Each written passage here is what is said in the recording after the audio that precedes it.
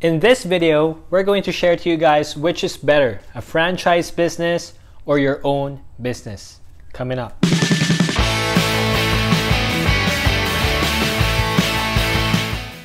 Hi guys, Jan here from the present. So welcome back to our channel. And so today we have a very special question.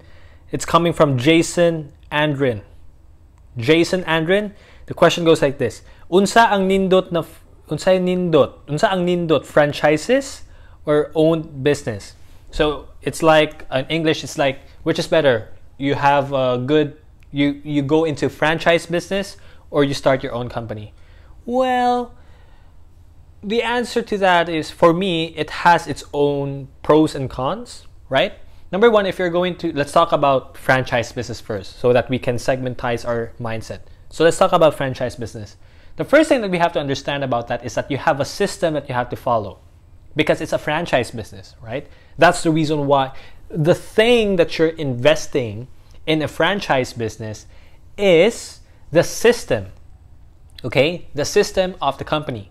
So this is how you should cook the chicken. This is how you should cook the shawmai. This is how you should cook the rice. This is how the workflow should be. This is how blah, blah, blah, blah, blah. So it's the system. Another thing that you're buying is the brand.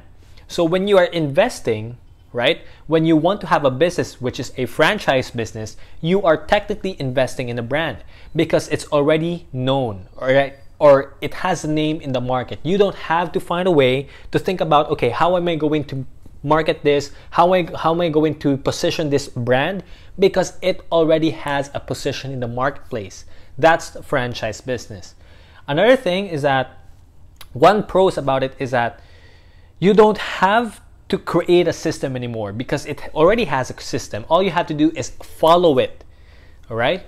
The huge disadvantage of a franchise business is that it has a huge capitalization. Well, it depends on what kind of business. If it's a food cart, then it's quite small. But if it's like a restaurant, like a fast food chain, it may be Jollibee, it may be KFC, it may be McDonald's and things like that, it's going to cost you a lot of money, all right? So if you don't have the capitalization, then you can't start a franchise business. That's it. That's it. And here's the truth. Even if you bought the system, even if you have a franchise business so that the name is already there, you don't have to position the brand to the market, it doesn't automatically mean it's a guaranteed success, right? It's not automatically mean that way because we also have, there are some people who franchise like McDonald's and Jollibee and they didn't work out. Why? Because, well, the market is not there. They position it in a different way.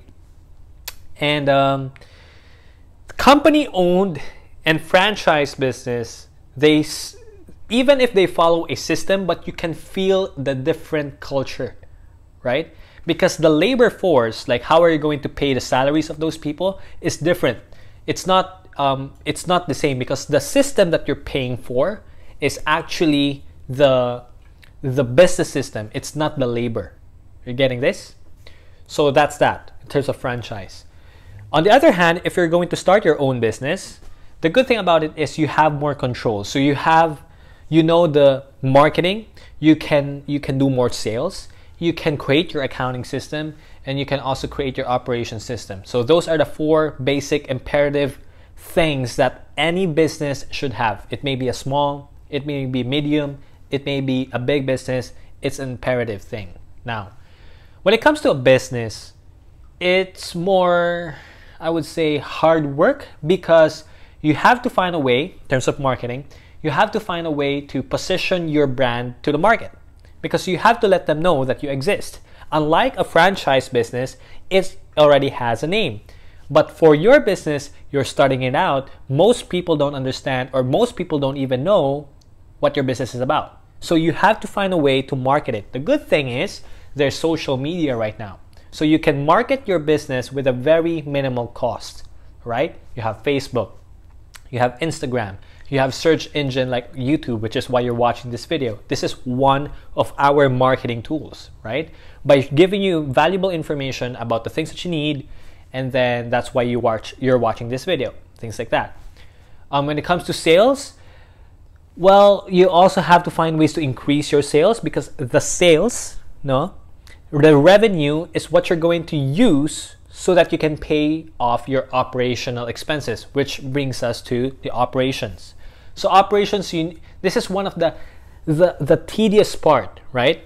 Because all of it, your marketing, your sales, and your accounting, the middle part is the operations. The operations give the service or the product to what the salesperson is promising the customer. At the same time, for the accounting, it's like the invoice system. It's going to go through that, right? So it's very important for you to understand these things about operations. And then accounting, you also have to know your finances, how much money is going in, how much money is going out. So overall, from what I said, it is way harder to start a business, especially if you're not the type of person who's passionate about a business, and if you're also the type of person who doesn't have any experience in managing a business before, right? So again, it's going to cost you money as well, because you have to spend for it, right?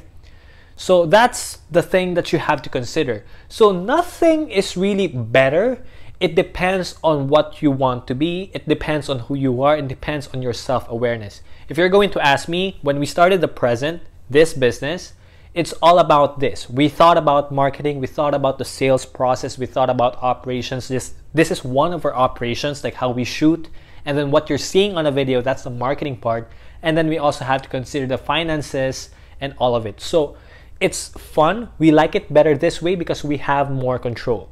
Unlike a franchise business, we have to adjust to the system that's already in place. So if you don't like the system, you're just doing it for the money, so this is better for you. So at the end of the day, it all boils down to your self-awareness. What do you want to do? Like, do you prefer to run your own business and find a way to say, okay, this is my success story, this is how we did it, and this is it. This is the result. It's not like, well, I invested money over here and it already has a brand, and so that's it.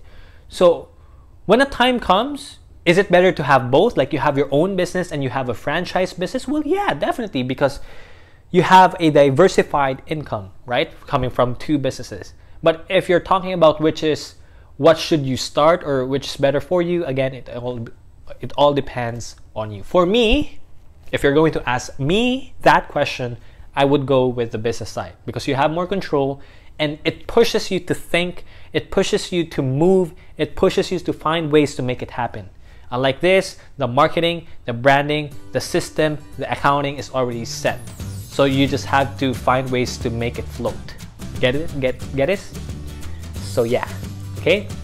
So, question of the day. Let us help Jason. What are your thoughts about it? If you're watching this video, what are your thoughts about it? Like, which is better? Franchise business or an own business? So let us know in the comment section, and see you on the next video.